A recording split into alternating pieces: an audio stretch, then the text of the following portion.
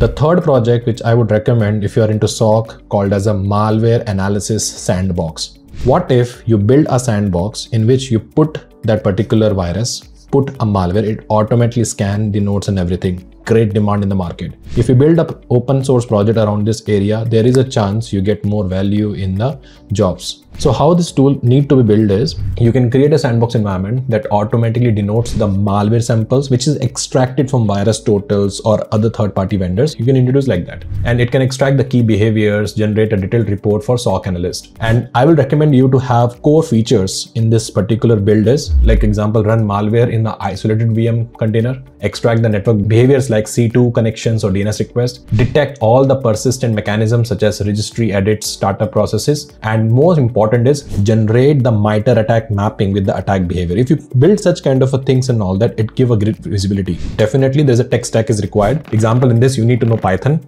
you need to have a good understanding of Cuckoo Sandbox, and the more important is Yara, Elasticsearch, and Flask. So do let me know how do you find this project, and if you build this project, I'm sure you can able to compete easily in the market. Thank you so much.